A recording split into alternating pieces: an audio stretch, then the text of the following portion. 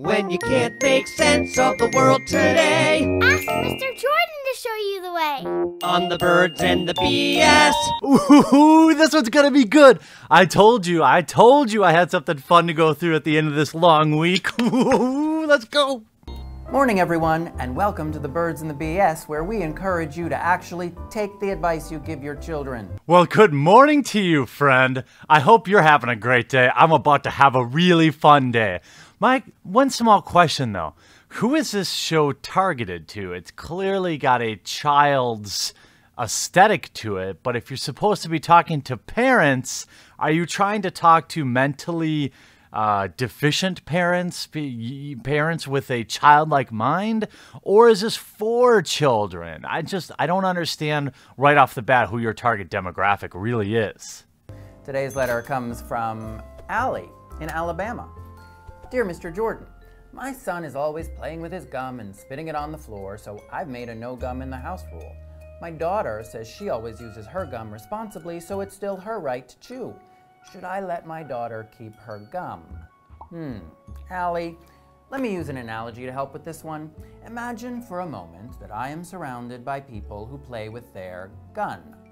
With these people spitting bullets all over, would my mother still let me keep my gun?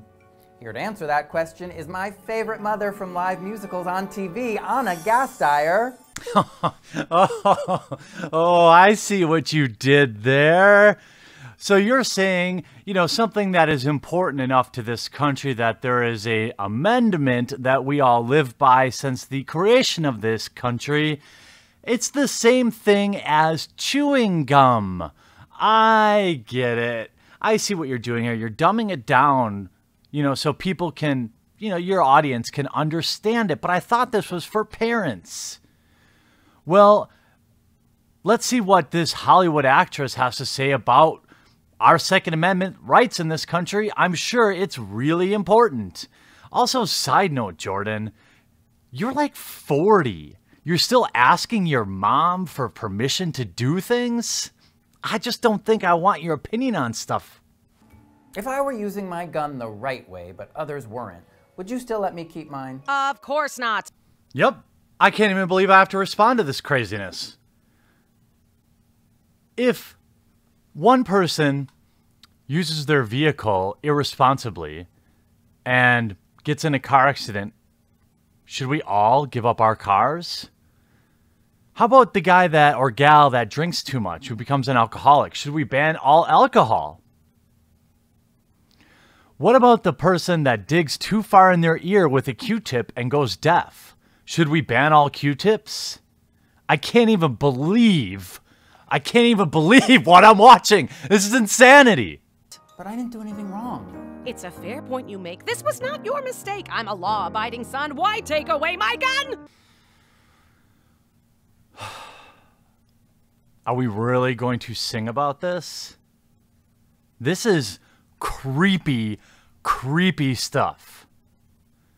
Next thing you know, they're going to be talking about how we all need to make a few sacrifices for the greater good. Am I right?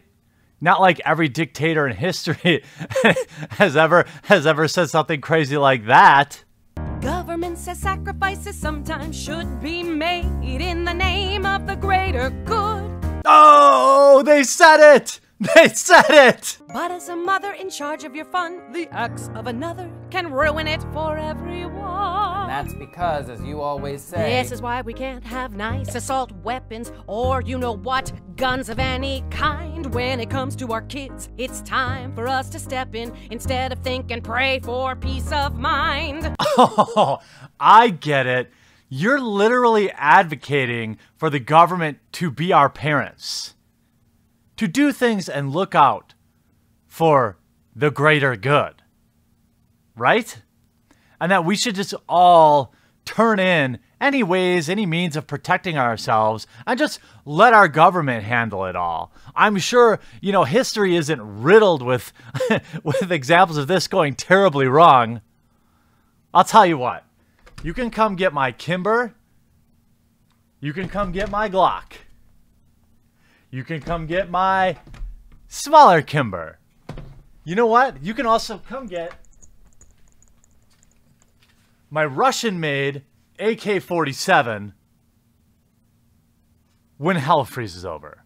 Someone tainted Tylenol, they fixed the flaw. There was one shoe bomb, and they changed the law. That's right, you fucking idiot.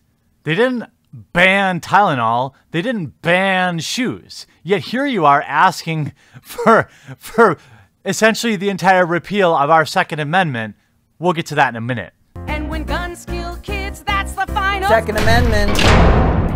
Ah, that's exactly what they always do. They shoot us down by invoking the Second Amendment. Don't they understand how much there is to lose? There are lives at stake, and don't forget whose. Nothing's more important than the safety of a child. I don't know. Am I totally out of bounds here to say that all lives should be valued equally, whether young or old? I hate this. It's for the kids. Think of the kids. Look, I'm sorry, but as a 35-year-old man, I will not place the value of one life over another. You can't do that. It's purely emotional appeal, obviously. So time to take your guns and the rhetoric you stockpiled. Whoa, that's pretty radical. Most of us are against assault weapons, but even we liberals can't go after the Second Amendment itself. Why not? I mean, we just don't. It's always, look, we're not saying we're coming for your guns. Actually, now we are. Wait, really? This is why we can't have compromise.